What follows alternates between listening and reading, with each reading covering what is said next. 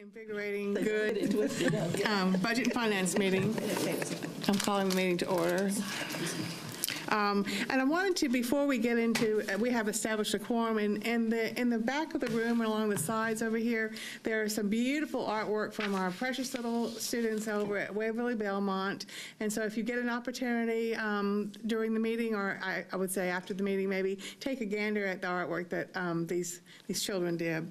And so earlier when we were doing our budget and finance meeting, I know I saw this person smile, especially at a couple items in the budget, so I'm going to ask Beverly Flatt to come say that, lead us in the Pledge of Allegiance. Please join me in a salute to our flag. I pledge allegiance to the flag of the United States of America and to the republic for which it stands, one nation, under God, indivisible, with liberty and justice for all. Thank you. We're going to have a very quick business meeting and then adjourn and go into a work session tonight. All right. The consent agenda reads as follows. 1A, approval of minutes, 1/24/17 and 2/14/17. B, recommended approval of supplement number 1 for professional services, facility conditions assessment, and master planning services, MGT Consulting of America, Incorporated. C, awarding of purchases and contracts. 1, Catapult Learning, LLC. 2, Library Video Company, DBA Safari Montage. 3, NCS Pearson, Inc. 4, S&H Computer Systems, Inc. D, recommended approval of lease agreement with Nashville Tools for Schools for use of the print shop building at the TPS campus. And E, compulsory attendance waivers. Madam Chair, I move to approve the consent agenda as read. Can I get a second? Second. All in favor? Aye. Okay, no, okay, thank you. Moving on to item number 2, the Magnet Schools Assistant Program Grant Resolution.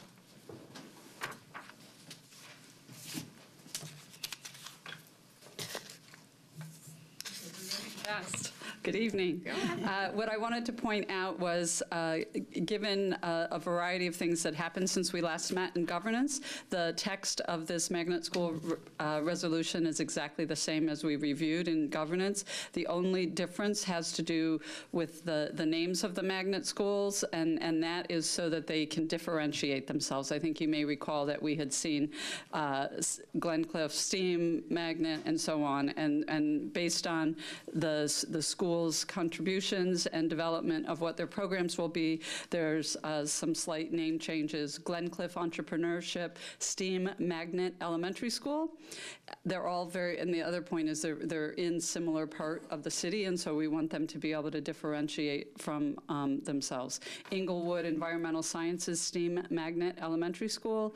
Rosebank STEAM, Magnet School, Integrated Technology and Biological Sciences.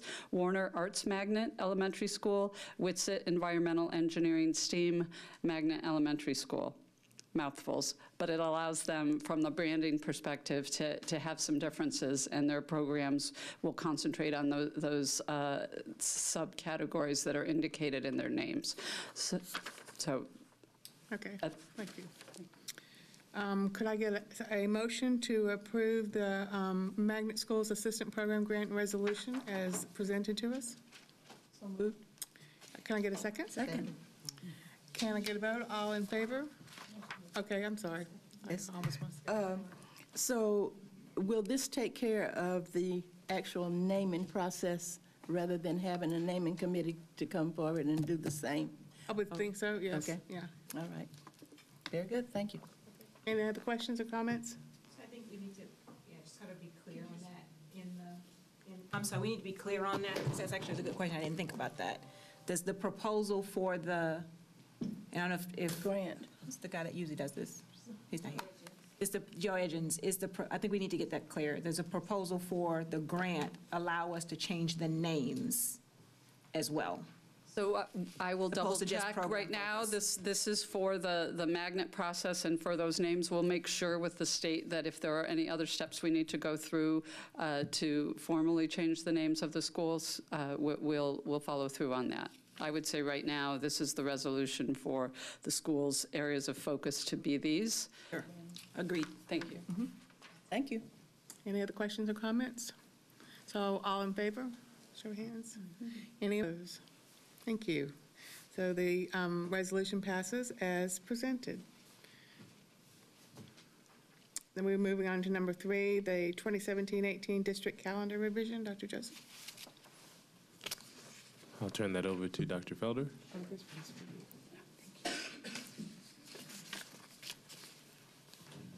So this edition of the district's calendar represents just one tweak, and so recognizing that we really need to allow for transitioning of our youngest learners, our pre-KK students, this calendar reflects that on the 7th and 8th, those would be half days for pre-K and kindergarten students. So other than that, the calendar is the same. They would be half days for what students? Pre-kindergarten and kindergarten students on the 7th and 8th.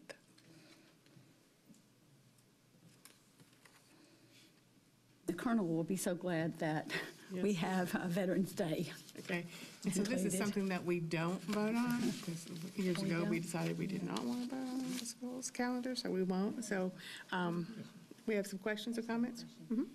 I just wanted to ask, for the future consideration, especially when we start school on a Monday, I'm just still hearing a lot from kindergarten teachers about jumping in this way without the weekend in between.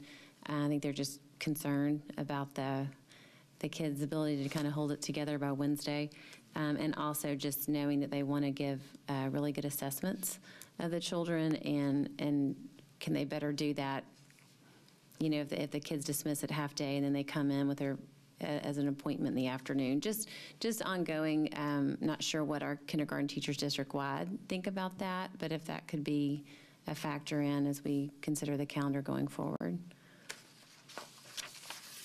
Any other comments or questions around the calendar? We have added an item number 4 to our agenda, and that's an update on the Antioch High School situation. Dr. Joseph? Yes, Doctor. Thank you. Ms. Hunter asked that we just give an update on where we are with Antioch High School, because I had an opportunity to visit yesterday, and there are amazing students there. I mean, I spent about 3.5 hours talking with students and with Dr. Wiley, just talking about the issues that occurred on Friday when the students walked out. And we have implemented a plan, or put a plan together, and I'm going to turn it over to Dr. Narcisse to talk through what has been done and what the future plans are and timelines, so people are aware of when we would anticipate following up on the actions that we are proposing. So at this time, I'm going to turn it over to Dr. Narcisse. So as Dr. Jovis stated, we went yesterday, actually a team of us with Dr. Jovis to meet with the principal and some of the folks that were there, and had an opportunity to talk to kids in those pieces. So we created an action plan. We actually been working on this over the weekend, going into this week. So as there has been communication sent out already to out to schools. Dr. Joseph visited yesterday. We began to have conversations with focus groups. Dr. Wiley today, they did what they call a restorative circle, which is a strategy on how you just let students kind of talk through their processes, and they did that with the students who actually were there protesting. As you know, there's a different group of kids to give them an opportunity to speak, and that was led with the assistance of the dean that's there and other members on the faculty. We also did a communication protocol that we've used to help respond with faculty, to give faculty a voice. Today, they met with the faculty as well. There was a faculty meeting that was there with Dr. Wiley and the ELPs, as well as the other administrative team. We also there was issues and concerns around facilities, so we've sent facilities personnel, we've deployed facility personnel to go check on some of the follow-up. There was a document sent out around concerns, and so we wanted to verify those concerns, and if there were some needs to address, we sent that out today as well. The other part we've done is also tomorrow. We've already begun to have family and the testing, evaluation, research, and assessment will be doing focus groups with faculty and staff to give them an opportunity to talk a little bit to see what their concerns are. Dr. Wiley is also planning right now as we speak to hold a football meeting with the students and parents. She's already begun to engage some of the parents there, so they're working with them to try to get a meeting set up by tomorrow. They wanted to meet before spring break specifically to those football players and parents to tell them what the next steps are as they are moving forward.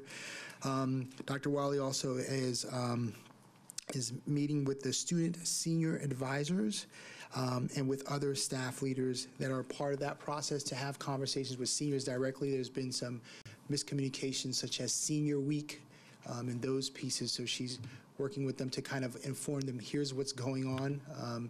As you can imagine, there's been some communication gaps, and we're working around those pieces as well.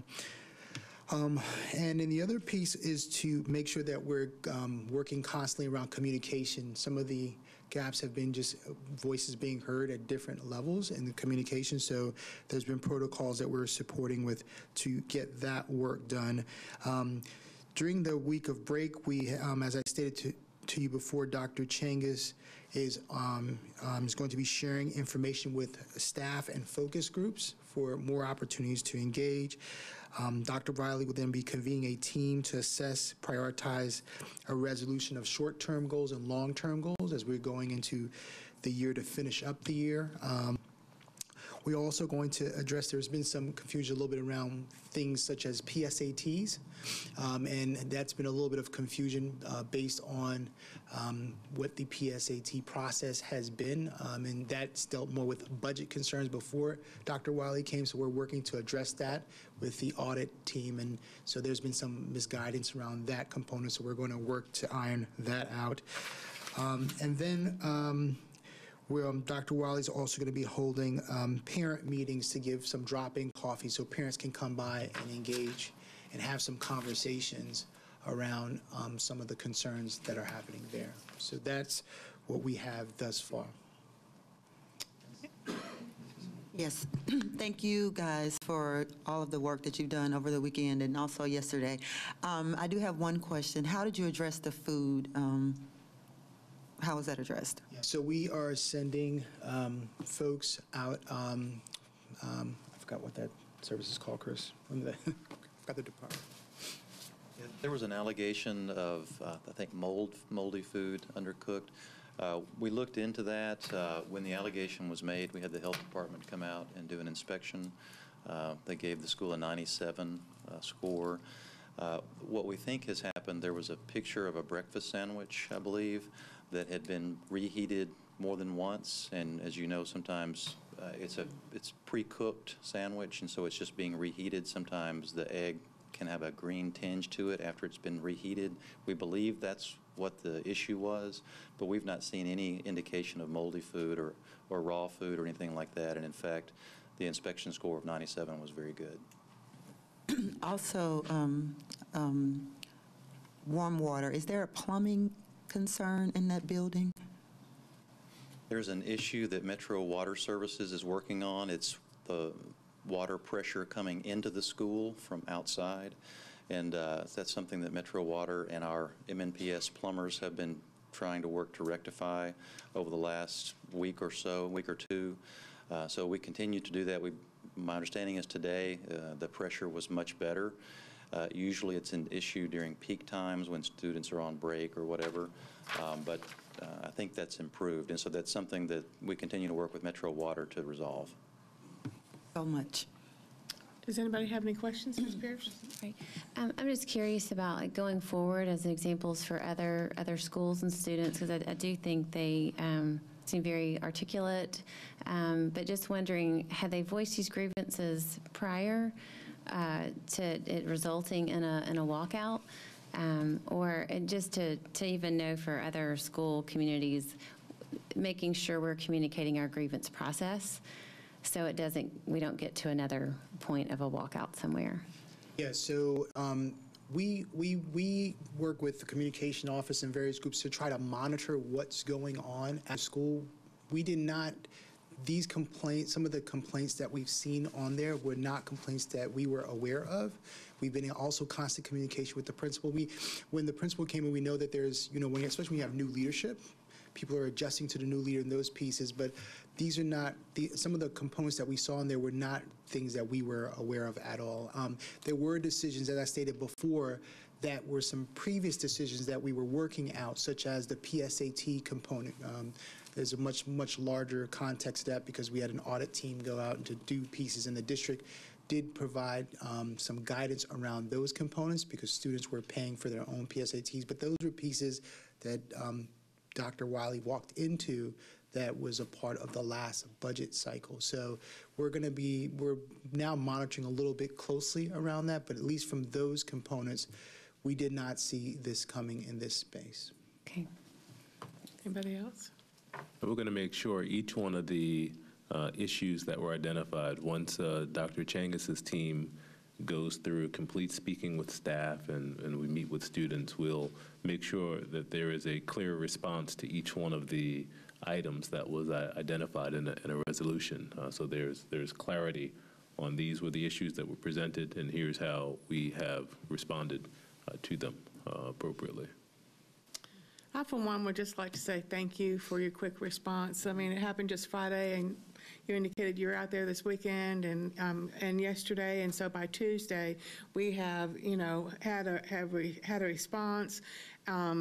Not everybody's going to like everything, and we know that, but just to be able to listen and address the needs and I thought the students did a phenomenal job of being very articulate. And so, I'm thankful that, we were listening to them because as we always should. I know that you mentioned that the principal was going to meet with the parents. Do you know if there is an actual community parent-teacher meeting planned at this point? No, our goal was to have a parent community meeting after spring break. Okay. I do know that Dr. Wiley was adamant about making sure she gets to minimally talk with the football players and their parents right away to be able to have a discussion with them about the plan moving forward. So there's been also this notion of time with spring break around the corner too. So we talked about prioritizing who we need to talk to right away that's affected and then go from there. And also providing opportunities, Dr. Joseph said, about talking with the kids who were protesting to see what their concerns are. So one of the biggest issues we heard yesterday centered around this clarity around senior week. And I think there were parents that were anxious about what are the actual facts for what is going to happen during senior week this week. So we've made that a priority to make sure that there's clarity that there will be a senior week and there will be activities and so forth. And Dr. Wiley has been charged to work with parents and students to provide clarity on what's going to happen there. Dr. Bannon. So I'd just like to thank the administration for their very deliberate and thoughtful process and approach to solving the issues that were raised. Thank you. Very much. Ms. Bugs? I'll be there now for the business. Thank you. Okay. So now we'll go into our work session. And our first item on the agenda is the strategic plan.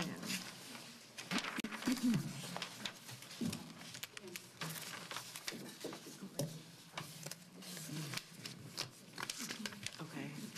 First one. Okay.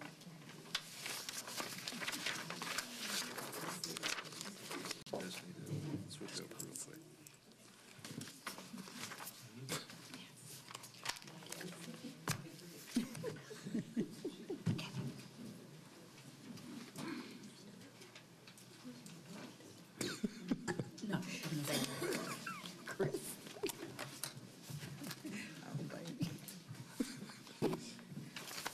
And I'd be like, Dr. Joseph. Good evening. So Well, I'm going to go through a PowerPoint, but I also have for you a document that lays out the structure of the strategic plan. I appreciate many of you spent one-on-one time with me and then also sent me emails about your feedback. Appreciate that. It's invaluable. We may need to do that again over the next 10 days. But I want to, this does reflect your feedback.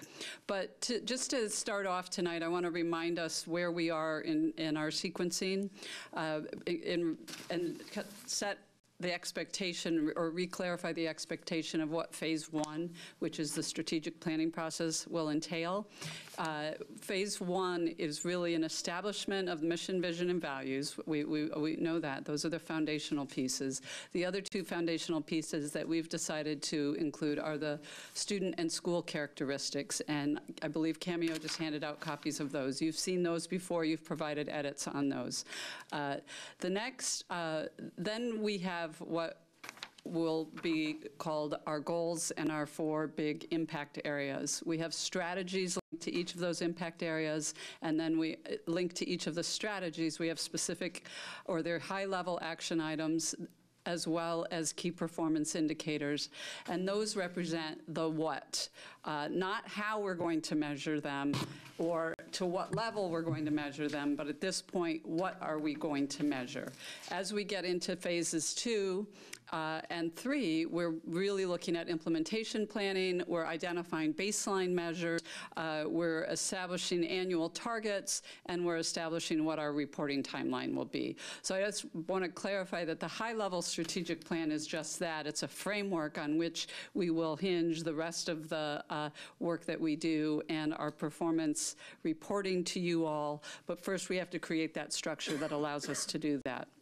And then as we go forward, looking at implementation plans. So even with the detail that you have in front of you and that you'll see in the PowerPoint, there's still okay, so how are you going to do that? And when are you going to do that? And who's going to lead that effort? And how are we going to know that we're successful in that effort? So when you look at the high-level actions column on the far right of what you have in front of you, those questions are likely to come up.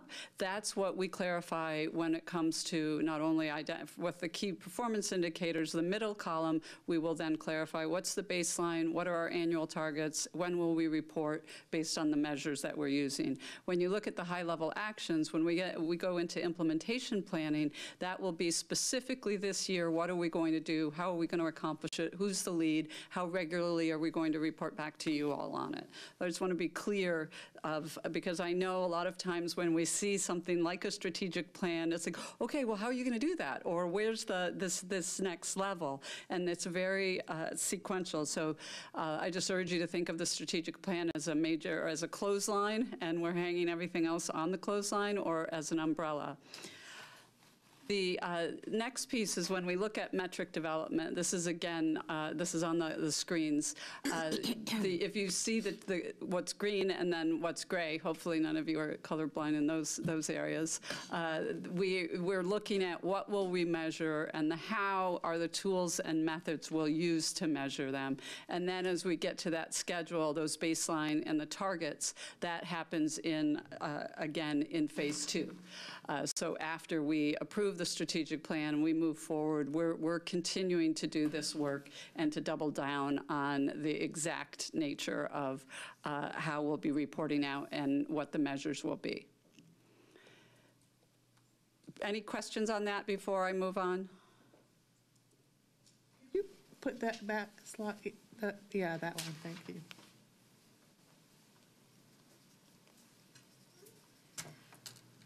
So what we're doing is we're screaming towards March 28th with hair on fire. But it's been very methodical, and I'm going to go through a little bit about the process some more, again, just to revisit and reiterate it. If you would like a copy of this, Ms. Shepard, I can certainly provide it. Yeah, I got it. Thank you. Okay. And the other piece I neglected to mention is, okay, before we got into strategic planning, or coinciding with the launch of our strategic plan development, was the 100-day report. So there was a lot of documentation, a lot of information gathered, as you well know, that then allowed us to say, well, this is the direction I believe we're headed in. The transition team findings added further information, and then we've been feeding our synopsis of that, as well as what we all worked on or are working on, back to the community, get feedback, and then we revise, we edit and revise and come back to you. So I'm just going to run through the vision and mission. We've seen that. You begin to see those in all of our schools. These are, again, the foundational documents. You'll see some of the values show up in the actions and in the strategies. We want you to make sure that they're aligned, that you believe that the goals, strategies, and the key performance indicator areas represent and tie back to these values and the mission and vision. So just to reiterate, we've had a lot of opportunity for you to provide feedback. I hope you believe it's sufficient. If not, I'm sure you'll let me know. And we really have valued that participation and that feedback. And then we've also, as I mentioned, had the community feedback surveys. We have one more that we're going to be sending out this week. Though it's been a busy week, we're probably a day or two off of our timeline. We had a principal focus group last week, met with the Stratford cluster parents last week, had an MNEA focus group last week. This week, meeting with the Mayor's Parent Cabinet, the Mayor's Teachers Cabinet, SEIU, and then we have a planning session with central office direct reports. So that speaks to, we're looking at, is this understandable? Does it reflect what we've discussed? Does it reflect what you think needs to be done? So to go back, as I've spoken to each of you over the last couple of weeks, we've talked about these 4 areas of focus: our students, our people, our organization, and our community. The goal statements have evolved a little bit, but the main focus of each of them, it stays the same. Has stayed the same, but it also has to do with other people looking at it and saying, well, wait a minute, is that measurable? How are you going to know that you've fostered a love for learning, or something like that? So we've tightened up these statements based on your feedback and others. So create an environment that fosters active student engagement and consistent improvement in academic achievement. Create a culture of collaboration and shared accountability where people are valued, supported, and personally invested in personal growth. Create organizational excellence across the district and schools. Create strong partnerships with our parents and the community to collectively improve student outcomes and the growth and viability of Greater Nashville. So right now, granted, I have, I think, 3 more conversations this week. There may be some slight tweaks, but those are the 4 areas of focus. And I'm running through these as an overview, and then there are going to be some specific questions that I would like to get your feedback on tonight, and then a little bit of homework that I'll follow up on with you, and that involves the sheet in front of you. So goal 1, again, we just heard what that is about. This one really has a focus on student achievement. There are 3 strategies, and if you are looking at the legal size document in front of you, we basically have, you have it on a couple of different pages. Unfortunately, it looks like the page break didn't work the way I would have preferred. But the first strategy is improve student academic outcomes by creating and delivering high-quality instruction and increasing the relevance and rigor of the curriculum. So that has to do with the academic nature of our work. Improve student academic outcomes by providing equitable access to high-quality, well-rounded education. Strategy 2 has to do with access to, an equitable access to program offerings across the district. Ms. Hunter asked a little bit ago about, do students have the ability to take this, at least a minimum number of AP courses in every high school? That's an example of equitable access. Strategy 3, improve student academic outcomes by addressing school climate and culture and the social and emotional needs of the whole learner.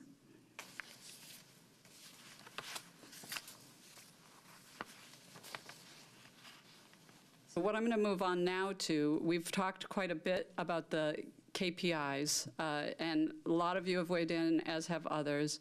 And I'm going to ask you to look at, I have each of the KPI measures linked to a strategy, and you also have them in front of you. But I'd like you to take a minute. I know it's these work sessions, it feels very formal with me at the microphone, but this is a work session, so to take time to look at, now these are the what. So what we've done over the last week is we've separated out the how. How do you plan to measure it? Are you going to use NAEP? Are you going to use MAP-R? Are you going to use MAP-M? And separated those kinds of measures out because that's the how. So what this current middle column focuses on is what we will measure. And it would be helpful if you looked at these and indicated which of these are the most essential to guide and monitor student achievement in the district. And there are actually the three sets. We can take them strategy by strategy.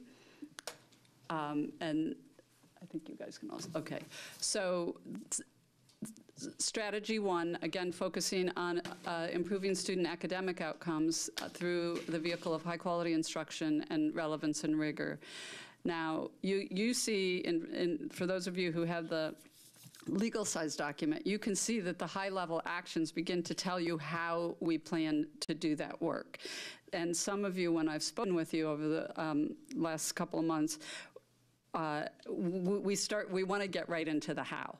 We want to start thinking about, well, what are we going to do to make that happen? And I thought it would be helpful for you to know what's covered in that column or in that area right now as you look at the KPIs so that they don't get mixed together. And that's always a hard thing to do, is to just focus on the measures when you're thinking about, well, how am I going to know how we're accomplishing this?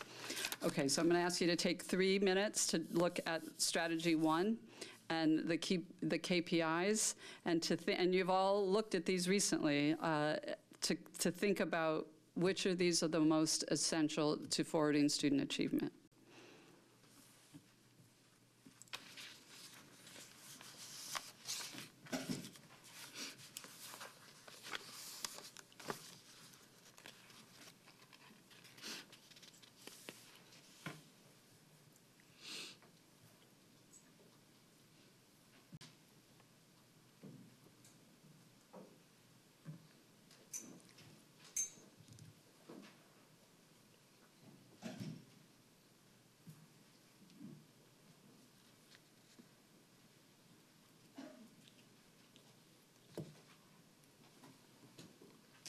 And so, for example, just so that you're aware, on the flip page, on page 2 of the legal document, you'll see there's some of the pieces that were in the KPI versions that you all saw earlier that have been extracted kind of as a running sample of how might we measure these.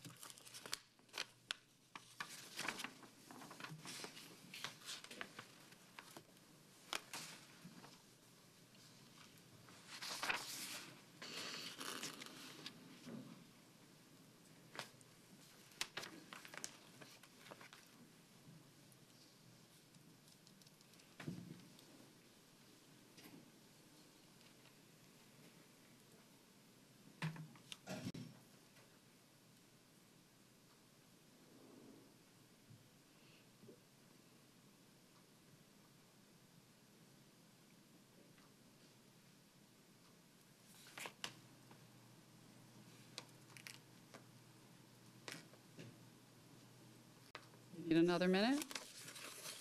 Amy's ready. Would you like to start? Sure.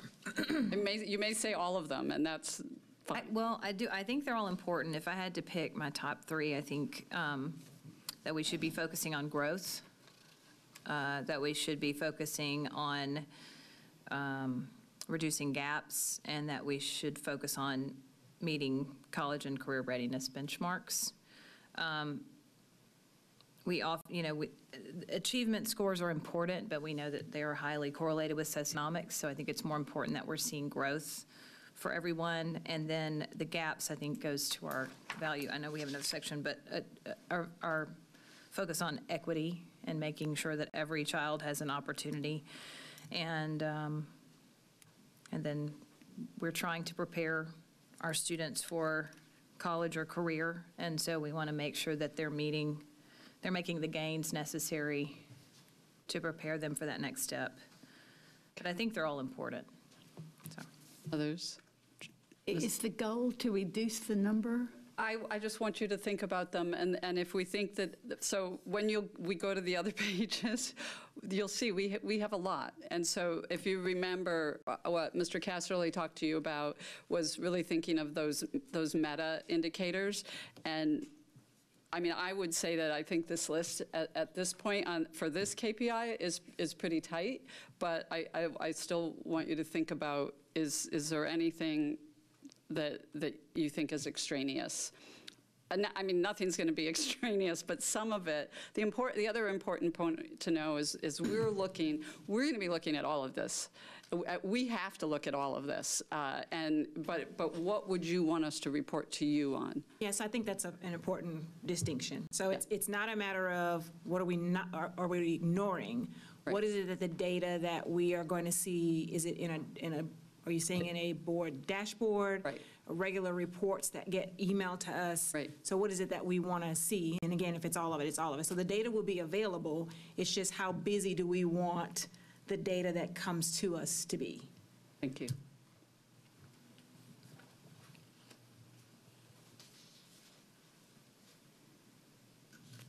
Ms. Pierce? In that regards, I mean, if it is the data that comes to us, I mean, I agree with Amy on the growth and the gaps in the college readiness, but I would like to see that achievement.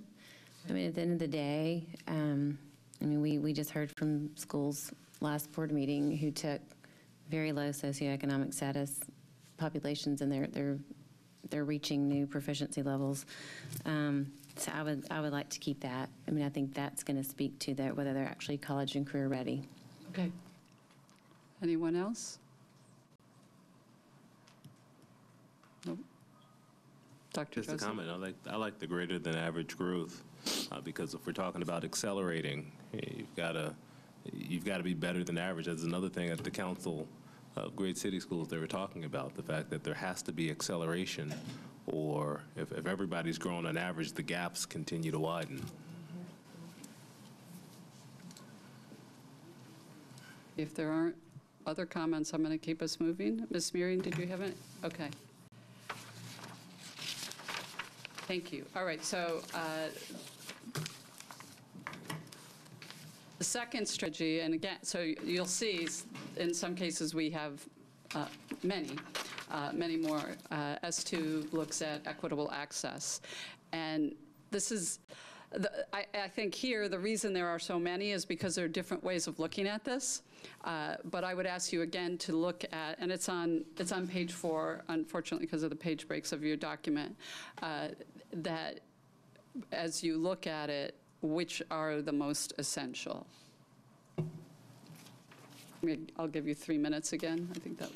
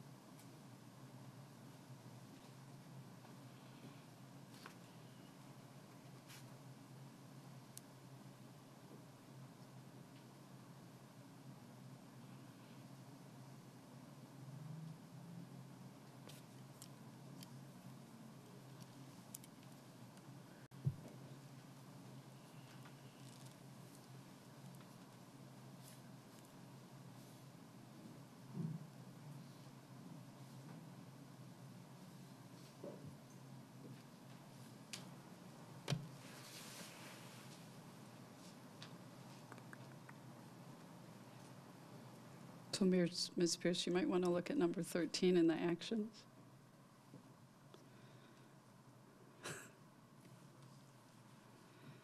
May I ask a question? Yes. On the increased percentage of English language learner students making adequate proficiency progress, is that so they then no longer require services? Yes. Okay, because adequate just sounds. So we're still working on that one.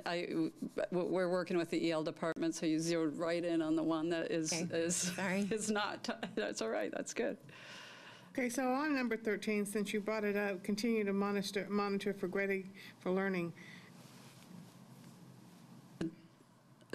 Like for 5 minutes, maybe? Say that again? For 5 minutes, we can monitor it and declare that it's not working. You're talking about 13 in the actions? Yes. Yeah. Okay, we'll make that stronger. Yeah. Okay. All right, anything on the KPIs that stand out for you as most essential? I think the three, the bottom one, but the three right above the last one, around bandwidth, average age of computers, and ratio of devices, I think that's kind of clutter for me. If we were going to just talk So about we've struggled with whether or not that goes in the organization piece or in the student equity piece. Okay. Anything else? Yes, I don't think our challenge, and Dr. Joseph has hit on this a couple of times, it's not just about putting the numbers of devices. It's about making sure they're used appropriately, that we provide the training. So I'd be more interested in that than somebody has smart boards in their classroom. Okay. Others? Quality, not quantity. I'm sorry, Anna, I didn't hear you. The quality, not quantity. Yep. Okay. They seem to be grouped. Would you agree? The third set of bullets, and when we're talking about increasing numbers in art and music, that's at the secondary level? What was your question? The third set of bullets, Yes. too, do they refer to the secondary level? The last one does, but in that. The first one is across the board. Certainly, some of the things, computer science is. I mean, we could introduce coding at the elementary and are likely to do so at the middle level as part of the STEAM initiative. But the secondary, the second bullet in that third group clearly has to do with secondary students. The first one is K-12. So in terms of art and music, don't all elementary students already participate in art and music? Or am I incorrect? So we talked about this yesterday. I don't know, Dr. Felder, if you want to.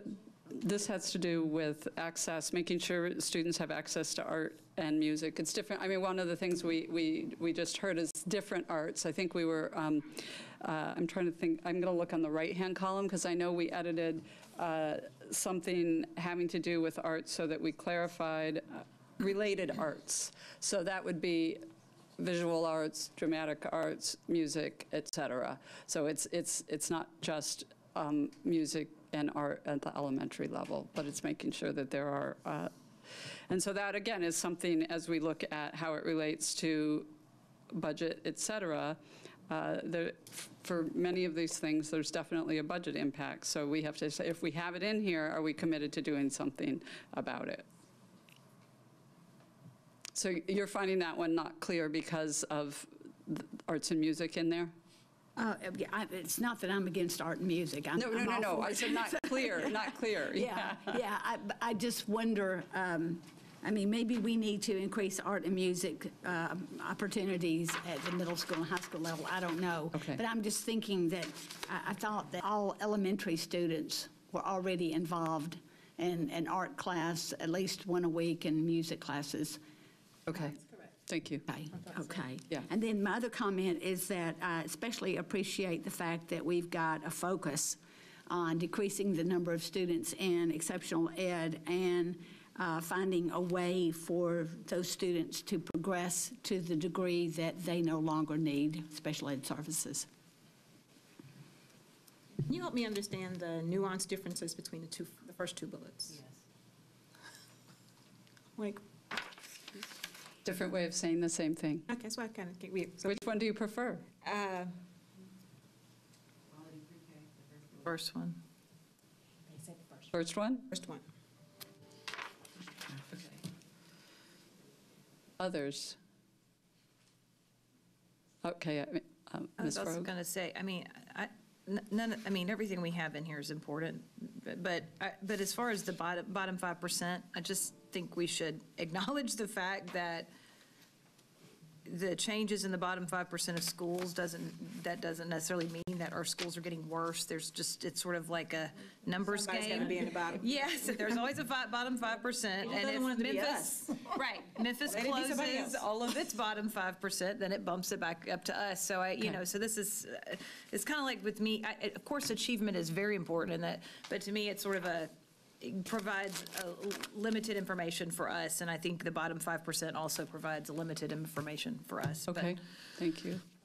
Ms. Pierce? Back to the computer question, I agree that it's not something that we necessarily need to know, but as long as the district does keep a updated inventory, and I ask that because I do have several elementary schools in my district who tend to use PTO funds to update technology, to add technology, and it seems like every single year it is a question that we cannot get answered in terms of who should be buying what, or what does the school already have, and then what's coming up on the district cycle for the district to provide so the PTO is not spending money unnecessarily. But if we could just make sure that that is accessible to anybody in the district who would like to help out that way. Yeah, I think Mr. Henson would tell you all of his departments track a lot of things that don't even make it here, but they're really important to making sure that the district is moving forward. And the ratio of computers to students and to staff and how new they are and all of those kinds of things are among those that his staff tracks. So there is a list, like I could refer some of our PTOs to that. Can I find it? We do have inventory of all. Okay. Well, it's usually like more of a plan, like what is in the plan for all these different schools so the PTO knows whether or not they need to buy any. So I don't. Yeah, that is still under discussion. Okay. Okay. But I do I'll want to continue to send them to you guys. take an opportunity to do a plug for the Gallup, to switch to Gallup from the TEL survey. It's just that the database of questions that Gallup provides, and then it being more of the standards that are being used across the country to allow us to compare ourselves. And so it's not just the cultural things that you'll find in there, but and what made me think of it is Ms. Pierce's question. There's a question that we fail at horribly in my department is, do I have the tools to do my job? Do I have the tools to be successful? So I think, just that made me think of It that. shows up later. You'll see Gallup. See? Yeah, I think that, that was the part I couldn't remember. I think it's a good thing that we're moving to the Gallup piece. Any other comments on this page? Okay, I'm going to move us on. Strategy 3, which is on page 6. This looking at climate and culture and social and emotional needs of the student. I'm going to just ask you to go through the same process where you spend a few minutes looking at these and think about which ones are your highest priority, or tell you what you need to know about the strategy and the goal.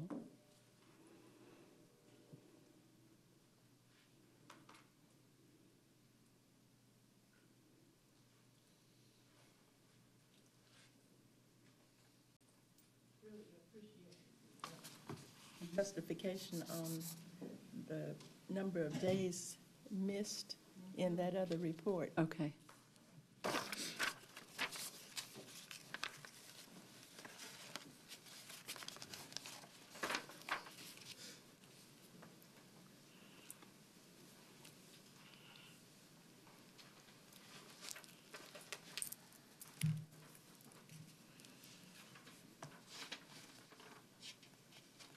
Oh, this one. This one doesn't include the edit that you gave yesterday, Dr. Joseph. Okay.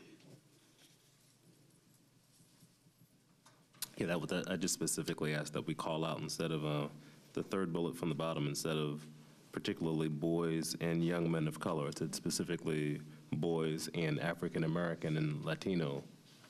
And we have it in the slide, and thought we caught all of the changes, so I'll make sure that we catch that.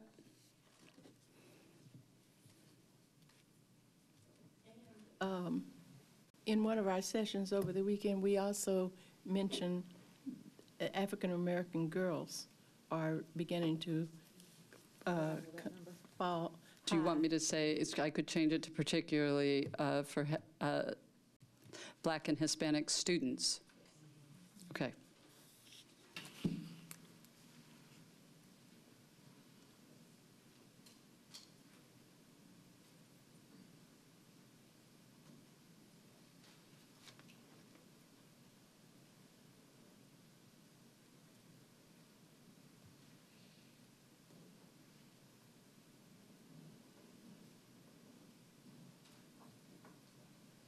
Have we got another redundancy, the first and the second to last bullet points?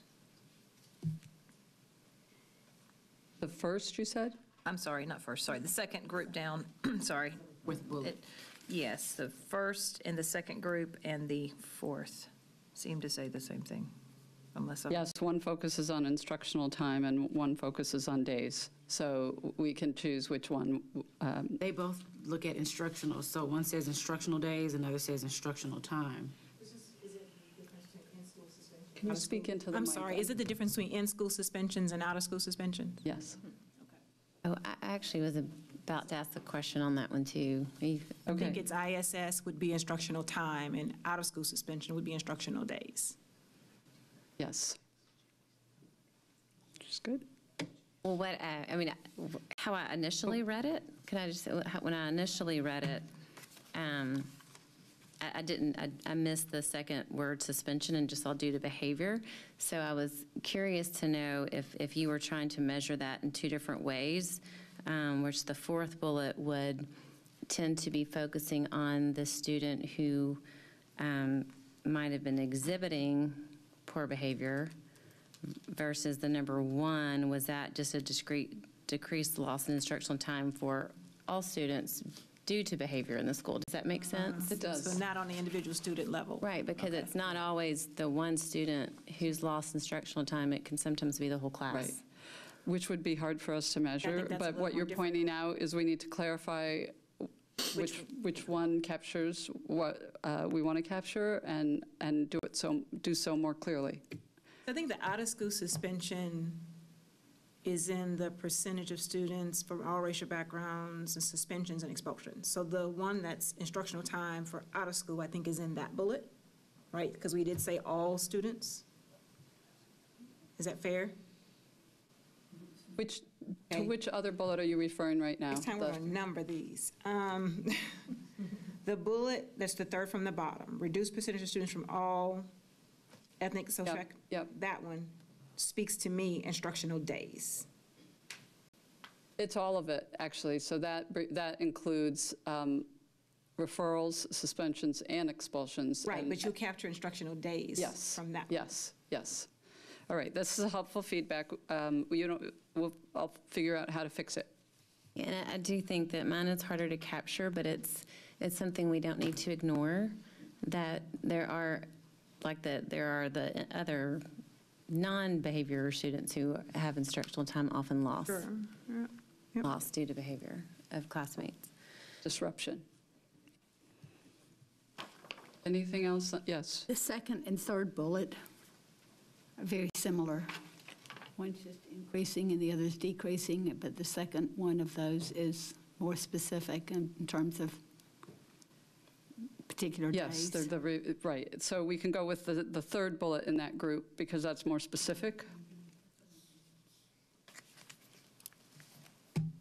But I'll couple the point of looking at the data in a disaggregated way Yes, into I the think third it's- bullet, because that's the piece that we'd lose if I just. Second bullet broken down in the, yeah, yeah.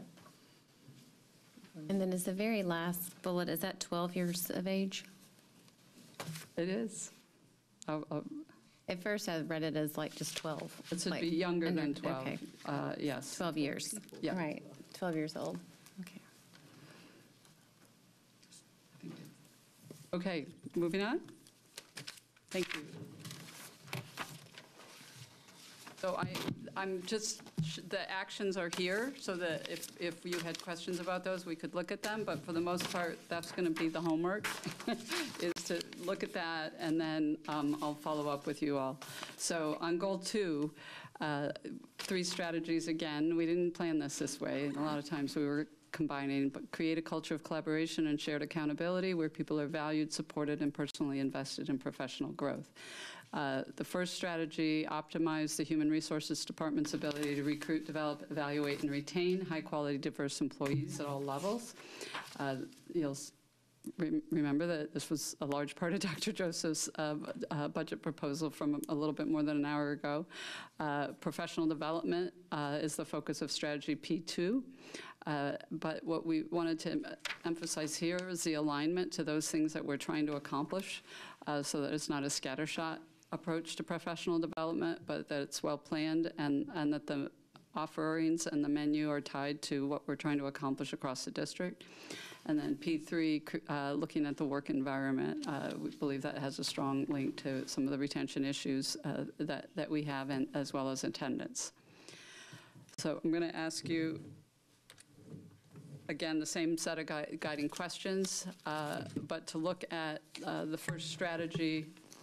It's on page 8 of your handout, and looking at, and this really has to do with capacity building, but toward what end? And so the KPIs here have what it is we would want to see. So, but again, if you could look at it and think of what are the most important pieces here, or which ones are confusing, because you're doing that anyway.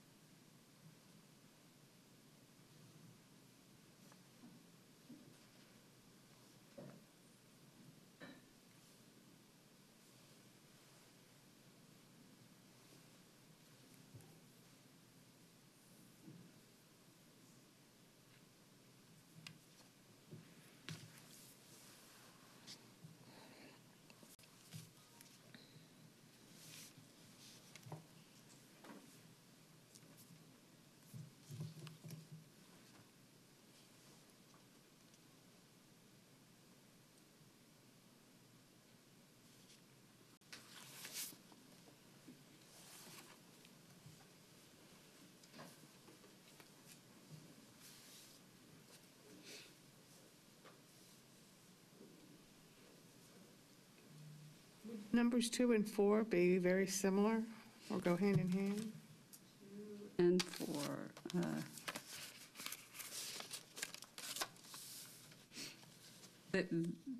They are related. I think hiring by March 31st is really a high-quality indicator, and the other one is how disruptive. But we could still say we don't need both. I mean, we're going to track that. I don't know, We'll track maybe we both. do, but.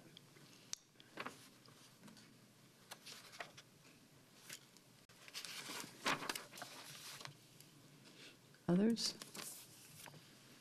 So the vacancy on the first day of school, are we,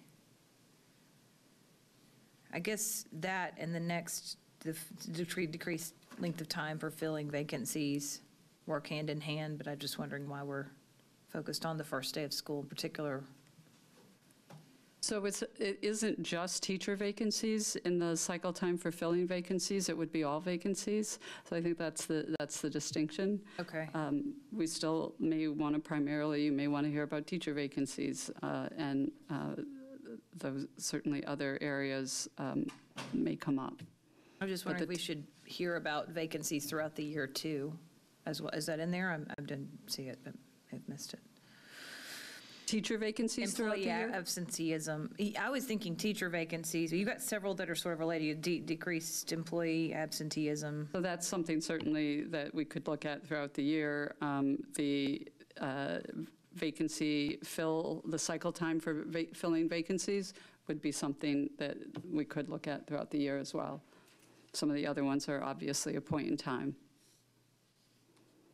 Then, couple things. First of all, I think the exit interview completion rate is very helpful because we often don't know why we're losing teachers, and I think that would be helpful in our hiring practices and retention.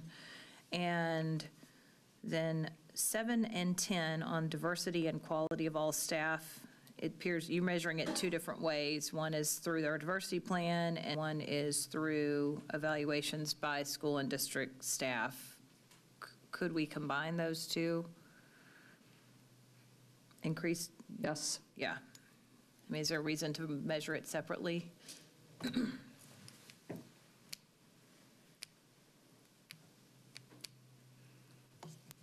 One is retention, and one is total number. So, like, for example, are we going to be looking at, do we have a retention problem with certain groups of employees? That would be significant, but we need one to look at the other. So we could say we want to focus on retention rather than the total composition of the workforce. I mean, we would be looking at all of it again, but I mean, these have been boiled down, so I know it's hard to prioritize. And any other comments, Ms. Sperry? The ninth one down. Increase the percentage of satisfactory evaluations. I'm thinking exceptional evaluations. Satisfactory just sounds... Exceptional? Yeah, exceptional. Is that a category that we have now? We have level, we have L4 and L5 in the evaluation, and thinking, oh, it shows up actually in P2, so we may not necessarily need it here because we have it in P2 and we have it by the exact performance level. Okay. You guys are good. The last one is still troubling for me for a little bit. Certainly, in increasing the exit interview completion rate, certainly you can't make someone talk to you if they don't want to talk to you, or you can't even make them be truthful if they don't want to be transparent around that process. But do we have instances where we actually have exit interviews not done just because the supervisor doesn't want to do it? I think some of these are on here because there are things that we want to do to get more of. There's another one later on, but we can also include that in the actions. We can just look at, you know, how are we gathering data from people. So when it shows here as a measure, it's because it's something that we're not doing sufficiently that we want to make sure that we're doing. I didn't have an exit interview, and I just didn't even know about it. So it wasn't that somebody didn't grant it for me. I just didn't know it was an option. Right. See, that's where I'm going with that. Yeah. Exactly. So it's not done consistently. But it is more of a process piece. What we really want to know is why people are leaving. And so I can put that in, I can move that over to something having to do with that, actions. So I want to say a couple of things. And so not all of these are about solving a problem. They're really about moving us forward, you know, yes, as a district. The other question I want to ask is, and I think we talked about this when we first brought up the subject of the KPIs, and what made me think of this is Ms. Spearing's question of, do we want to change satisfactory to exceptional? And so a lot of times what we do in these kinds of things is we understand what is our year 1 goal, our year 2 goal, and our year 3 goal. And so maybe it's a sliding us from where we are to increasing in satisfactory. Yeah. And then year 2, we slide over to increasing to exceptional. Because what I don't want to do is set ourselves up for failure. And so I think it's looking at because what this is going to be a reflection of is the investments we've discussed in the Budget and Finance Committee. How do those investments begin to move the trends and move the numbers? And so, you know, to say that we didn't get to exceptional shouldn't be considered a failure. if we've increased the performance of our teachers through investing in professional development and through, and through the other supports that are reflected in the budget. So I think if we look at it as an opportunity, yeah, we do want to get to exceptional, but let's walk ourselves through that because we're doing a lot of things that are new and different. And we really don't, we believe that those investments are the right thing to move us, but allow ourselves to measure that in a step way as opposed to, setting us up to. And we could say both. We could look at satisfactory and exceptional, and then that shows you. Yeah, because I don't want it to be, the result to be the investment that we made in professional development was wrong. You know what I mean? So I don't want the correlation between the investment and what we chose to measure as opposed to looking at, aggregate. So if we can do both as opposed to just switching it to satisfactory, just seeing how, I think we've done that with our student data too, right? Trying to shift that entire block, right? Let me just follow up. The first question, was there a point behind it? That not all of these are a problem we're trying to solve? Yeah, it was just a statement. Okay. Yeah. Okay. So perhaps we have a scale of, in terms of teacher evaluation, 1 through 5, or to word it in such a way that we are moving the percentage of teachers up, that from scale. each level. Okay. Helpful. Anybody else on this? Would this be the place, and we could be getting too nitpicky, I don't know, but we had such a critical shortage a couple of years ago of bus drivers. Would this be a place, just I'm thinking operationally, the things that Yes. we know we have to have staffed to run? So we would break down the second bullet from the bottom, and that used to just say bus drivers, but there's also teacher absenteeism. So there are certain employee groups, certainly where we may need to double down a little bit more. But that, we would then break it down by employee group. And if it would be helpful, decreased employee measured by employee group or reported by employee group or something like that. Even just the fill rate, like it was a fill rate issue at one point. Okay. So that was vacancies then, as opposed to absenteeism? Is that?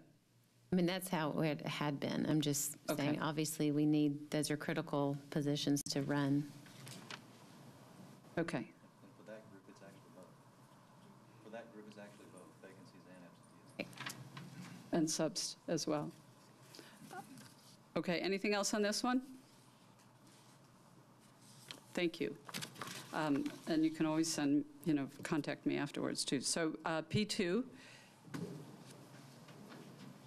this is looking at professional development and having it linked to individual need, aligned to the strategic plan, again, to build staff capacity through training, coaching, and performance management. I'm going to ask you to look at those measures, and then we'll discuss them.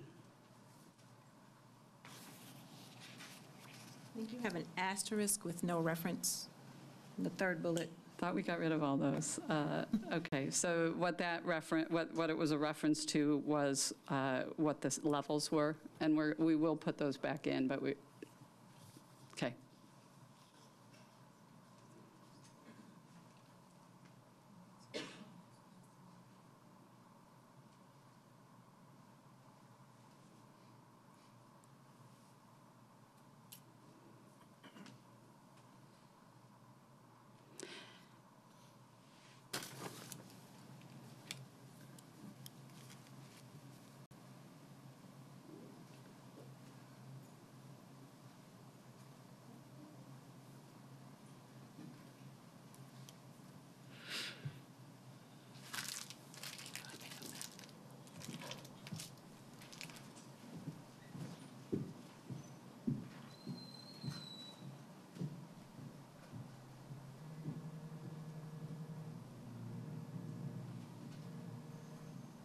Any comments on this one?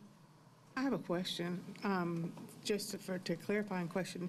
At one point in time, I remember honoring and recognizing the teachers who achieved national certification status here in the boardroom, and I think it's been quite some time since we've done that, and if I'm remembering correctly, we also provided them with a small stipend for achieving that particular status. I don't know if we still do that. Do you know?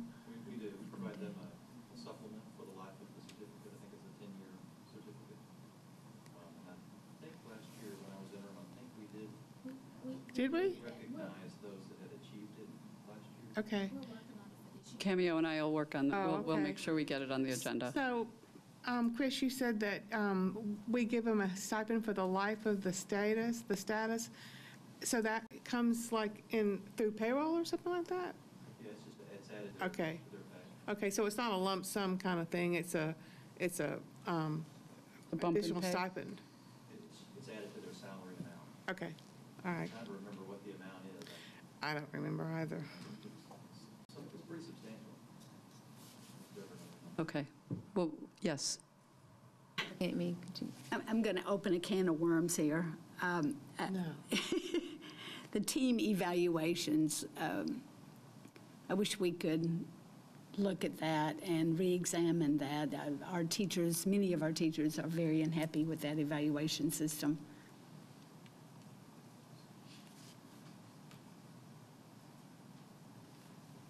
So we can look at that in terms of actions, evaluate our evaluations. But it's district specific? It's state. It's state. Oh, okay, so it's state. We do have some options at the state level.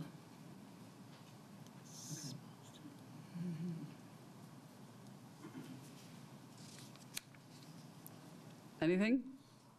Okay. on the next to last bullet, increase completion and performance evaluation across all employees. Gathering that. That's also not universally done. Okay. So that's why it is very much of a process metric, but we need to do that in order to get to the next one. Right, okay. Okay. Move us on? Are we helping you? Yes. Well, so part of it is, we all know that this is what we're going forward with. And part of it is there anything, you're asking clarifying questions and you're also pointing out discrepancies or inconsistencies, and that is helpful. I know it's painfully slow. But that's a work session for you. Okay, P3, if this is looking at work environment. And so how are we, you see Gallup is there. I know Dr. Gentry is out of the room for a minute, but this is a particular survey that measures these things. And there's an asterisk again that we'll just ignore.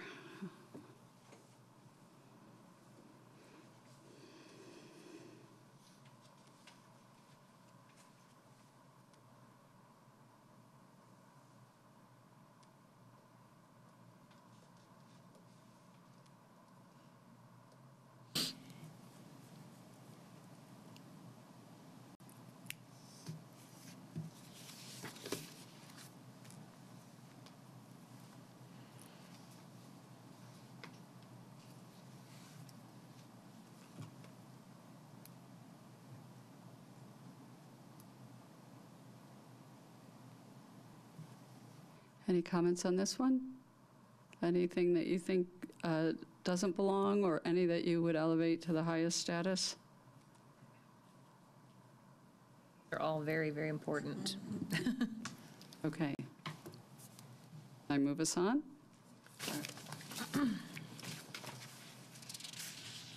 So this is the organizational excellence goal that looks at effective operations and customer service, and then creating a collaborative culture of data analysis and accountability. And that particular strategy has a lot to do with how we're going to monitor our progress against the strategic plan, how we're going to report to you, how we're going to monitor our project plans, et cetera. So if you take a couple minutes to look at the effective operations and customer service.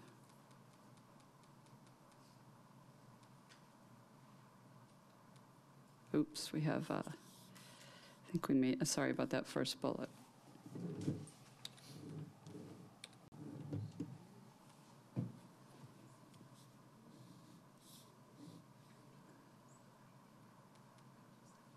Should really stop at district.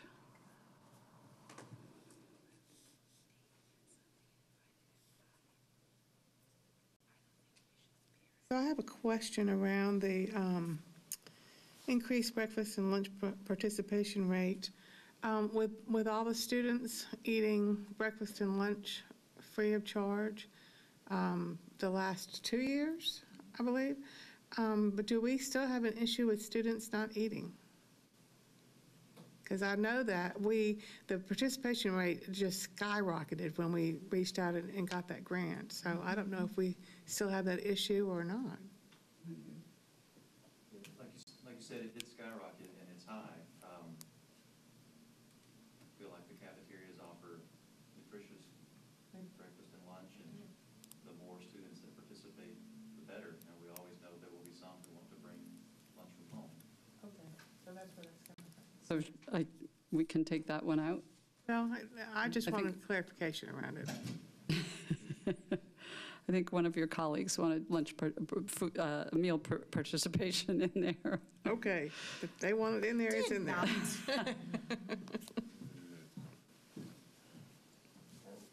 On the energy utilization, that is one of the first issues that came up when I was elected in 2012, and I'm probably not aware of the steps we've taken to address it, but I know it's also come up in our audit a couple of years ago, and I think we could save a lot of money if we had a clear plan. Maybe there is more in place than we are aware of, but I do think, that's one, the companies that try to meet with board members, and when one said, they could save several $7 million a year just by changing behavioral practices.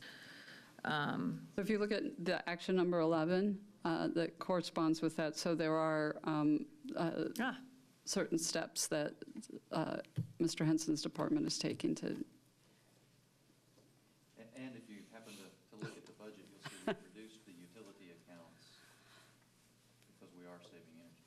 Hooray! Good. Some of the savings that we. Excellent.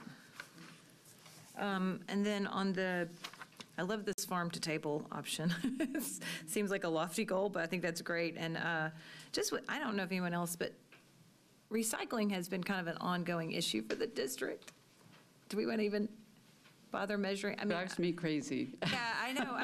So we had an issue with trays, and I think we've replaced some of the trays. And then I met with someone who was wanting to manage food waste because we're one of the largest metro, the largest metro agency, we're not an agency, but so we could make a really big impact if we I don't know if that's something anyone else wants to measure, but that keeps coming up in my conversations. We'll talk about it. Thank you. And the parent satisfaction, how do we measure that? How are we planning? Is that going to be a Gallup poll? So that's one of the things that we're looking at survey tools to conduct. So some of them we are having to identify measures or methods for measuring. Okay. Anything else on this one? You're out by 7. Okay, we're going to look at 02, which is the data analysis piece.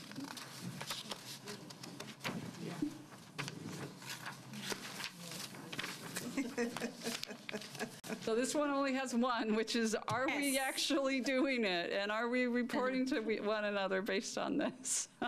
Yay. That was hard. So we'll go on to C1. Again, we went through these goals before, but looking at opportunities for parents and family to support their child's education. Then there's community and business partners, their role, and the quality of the educational programs available to students and parents. So C1 focuses on parents and family members.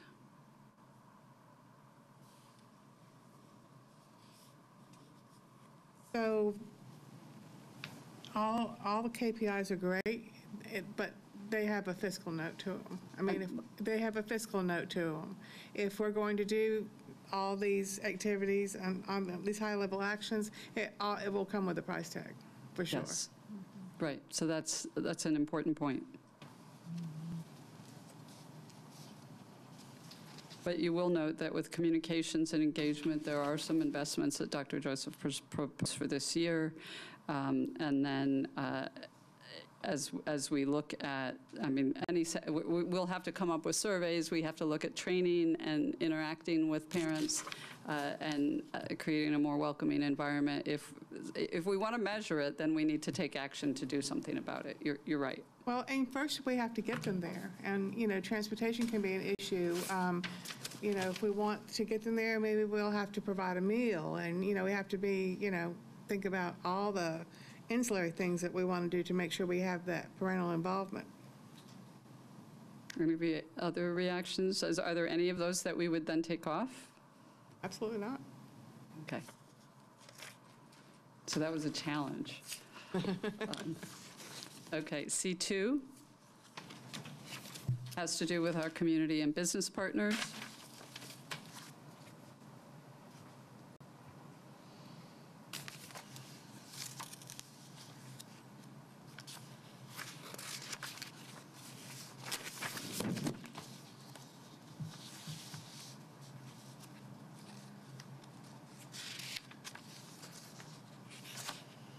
So on the first one, what exactly do we mean by increased community and satisfaction? We're talking about Nashville as a whole, or? A poll, you said? No, Nashville as a whole? We can define that as our partners, not the whole community, but as those who interact with us in some way. So we could look at a sample that includes what I would call official partners. I'll clarify that. Anything? Can you speak into the mic?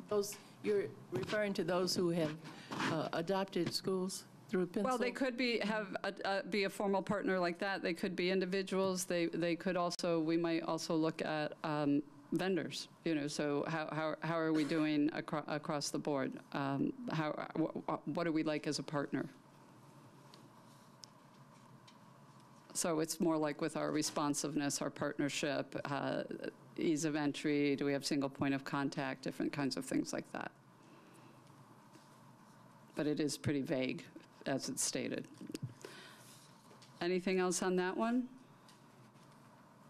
What does increased evaluations initiated mean? So that right now is to look at those partnerships that we do have in terms of how effective they are. We may or may not say that's, if we have memoranda of understanding that are tied to the strategic plan, then we know they're relevant and a link to the kinds of things we're trying to achieve. So that may be something that we don't keep there. Was that, okay.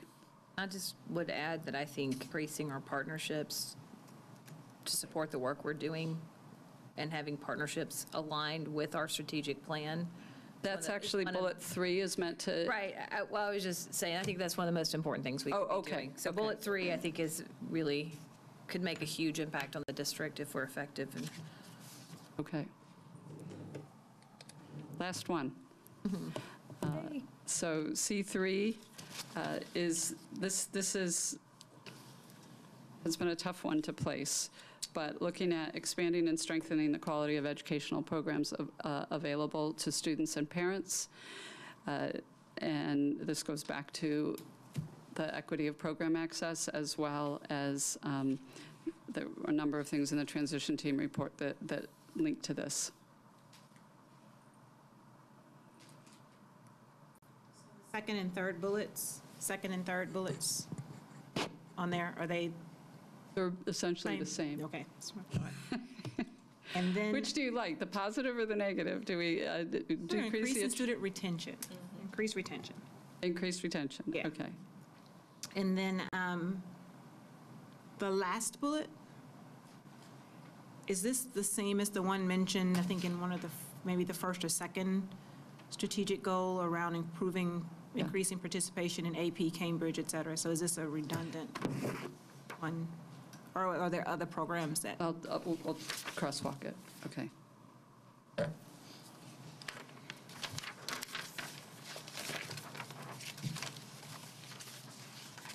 Other questions or comments? Ms. Pierce? The fourth bullet, increased enrollment in zone schools and those with insufficient enrollment based on capacity. Do you have, is there a, how are you defining insufficient enrollment? So we have, for each one of our schools, we have building capacity and program capacity identified, and we know how many students are in them and whether or not they're being well utilized as a facility and if it's cost efficient. The other way we could look at it is based on those that, I mean, we have a number of schools through the site-based budgeting process that we have to give additional resources to because they're not big enough to operate otherwise. You know, they wouldn't get the sufficient dollars from the school-based budgeting allocation. We've typically looked at under 70% utilization. Do we have that noted, just even in our budget? Which schools are receiving additional resources because they're under-enrolled? It's not in the budget, but one of the, if you go back to, let's see,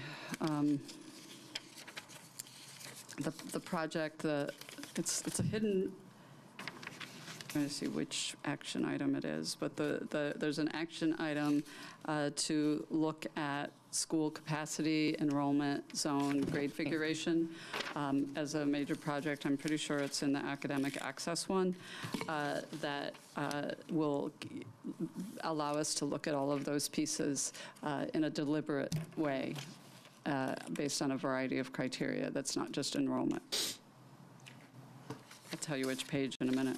Anything on C3? Anything else? Oh, it's not. If you look at page 4, Mary, it's number 2. Okay. In the actions.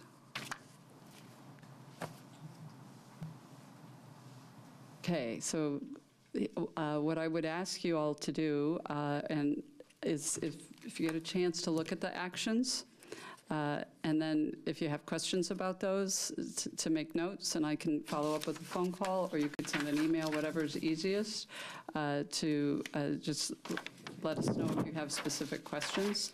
But those begin to explicate what it is we're going to do, what you probably heard about some in the budget, and that will then have timelines to, and you know, some of it we're not going to start this year. Much of it we probably are. See, my hair's getting gray. Any other feedback at this point? Super fast, and I may be the only one that feels this way, but this word rigor that we keep using, I wonder if we could use a different word. That kind of is a buzzword that sometimes sets off